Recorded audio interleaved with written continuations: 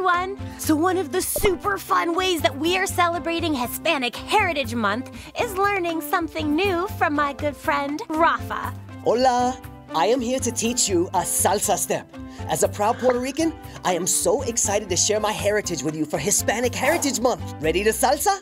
First, we're gonna step forward with our left foot, then step with our right foot in place, and then bring our left foot back. When did you learn to do this? Mi abuela taught me. Salsa was made popular by many New York Puerto Ricans like her in the 50s and 60s. Tito Puente, Yolanda Rivera, and Hector Lavoe. Second part, and step back with our right foot instead. Ready?